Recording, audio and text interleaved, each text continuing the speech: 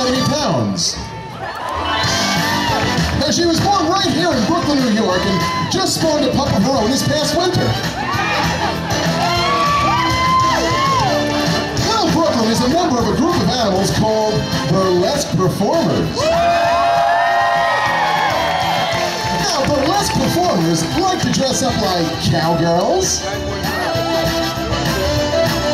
or pussycats, housemaids, and as you can see right here, seals.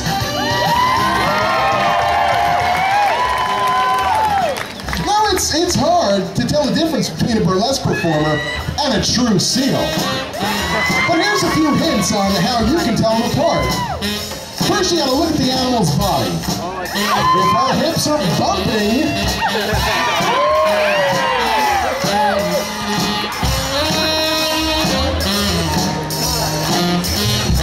if her groin is grinding,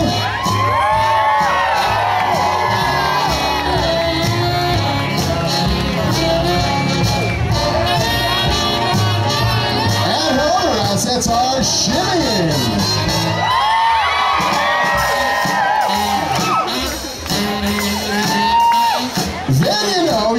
A true burlesque performer.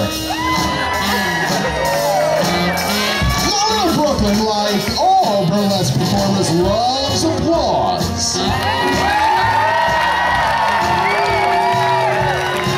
So if you show your appreciation for her, she'll show her appreciation for you.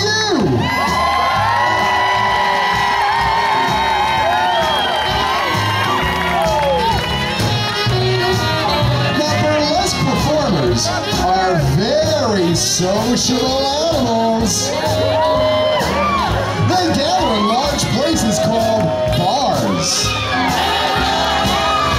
Bars can be very noisy places. Males vocalize to announce and show their appreciation. Burlesque performers also identify each other through a breath exchange. This behavior looks a lot like a kiss. Okay, cut it out, cut it out. Sometimes it's hard to tell who has more fun, the animal or the trainer. Little Brooklyn is wearing long front flippers, which she uses to present and showcase her body.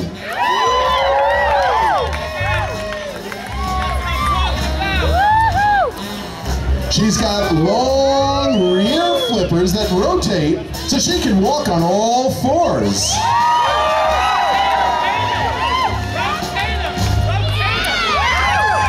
As a result, she's very mobile on land. I like to move it, move it. I like to move it, move it. I like to move it, move it. Hey, what's going on? What are you guys doing? Come on, we're in the middle of the show.